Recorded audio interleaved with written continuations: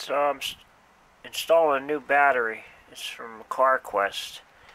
I'm going to put a charge in it, see how much charge is actually in it. I just bought it. They don't put a charge in it anymore, which I haven't been for years, I guess. So I'm going to hook it up. I don't know if you can read that. It was flickering there. But it's showing 0, 0. It's plugged in, the charger. It's a pretty good charger, 15 amp. So that means it puts 15 amps in every hour, I would assume. Probably more than that, maybe every minute. I'm not sure how that works. But I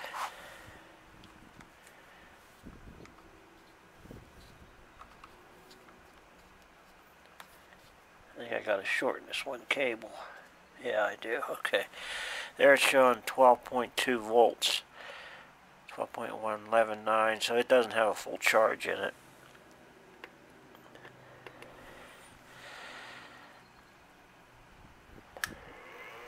There it come on. Which showing the voltage is 12.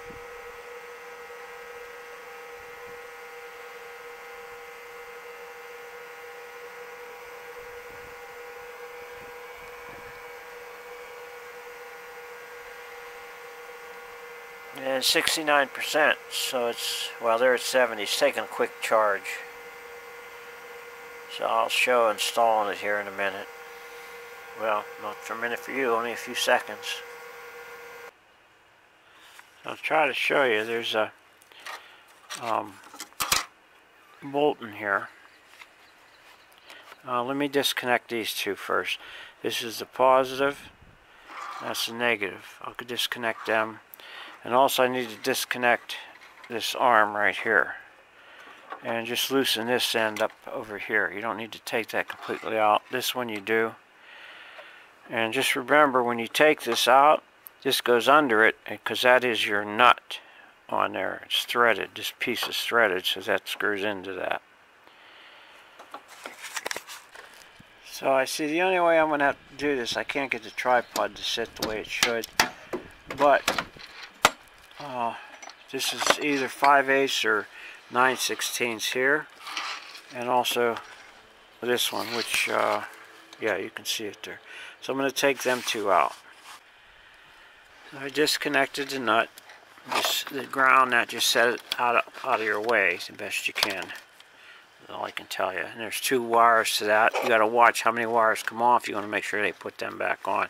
This truck has a plow to it, so I don't know if that has to do with the plow there or not. It may. And then the red, which is the positive always, usually. Unless someone messed it up and did something color-wise. But let's see if I can even see down in there now. Yeah, let me get a little closer view here if I can. Yeah, there's a nut. Or, yeah, bolt you got to take out, and it has a clamp onto the battery there.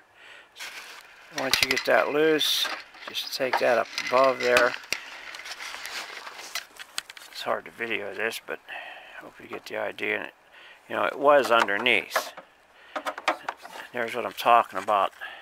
This is threaded, so your bolt goes through that. And I just loosened that one. You can just flip that to the side. Now the battery should come out. Well, no, I got that one to take out. Yeah, I forgot to take that out, which is hidden down in there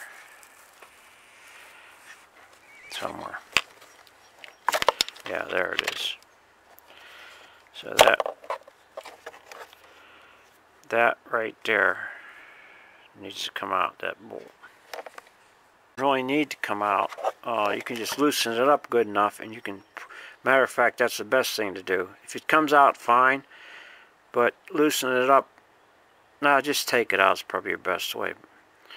But to put it back in, you'll see what you have to do. And that's what that looks like once it's out. It's just a clamp that holds the battery down. So there's what you have when the battery's out.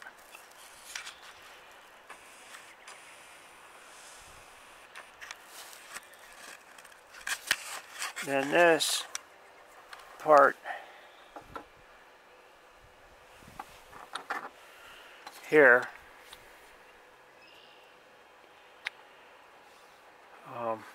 you almost have to, I mean, I don't know if it's possible even to do it with the battery in, but at least get that, put that in place before you put the battery in, and just turn it a couple turns.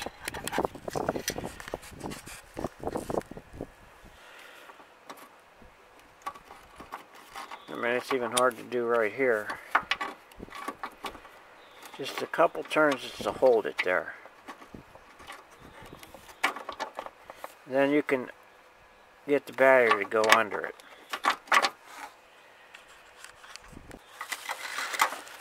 And it's actually easier than you think to get that, wiggle that battery in there, but that's basically how the best way to do it. See, I caught the new one there. It's caught under it, but there's enough play in there to get it in there.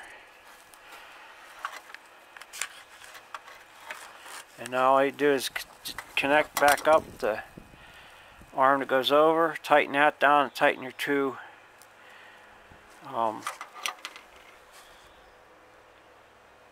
connections in.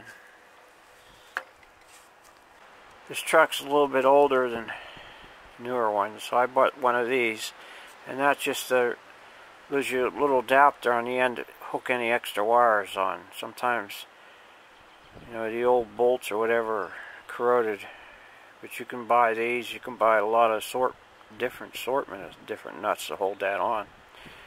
And actually, standard nut bolt would work with that size thread, which I don't know offhand, but it is just a standard thread. But you got to watch, because this part in here, the tightness is only lead, so you snug it. Don't make it too tight. So this is what that is here. There's numbers.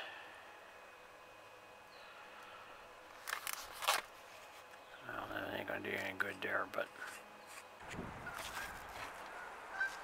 well, so it starts.